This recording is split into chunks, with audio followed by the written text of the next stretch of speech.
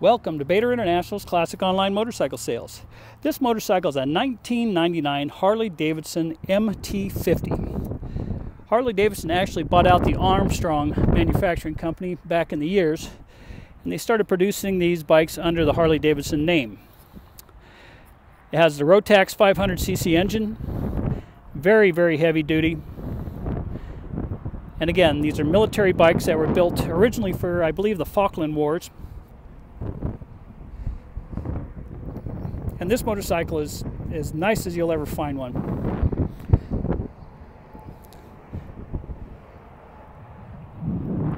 We have about 45 motorcycles that are going to be auctioned off at the Dave Fischer auction on June 9th in Lincoln, Nebraska at the Frontier Harley-Davidson dealership. Along with the motorcycle, we have motorcycles, so we have parts, memorabilia, and quite a few other items for sale. This is going to be an all-no reserve auction. And again, this is just one of the bikes that we will be selling for no reserve.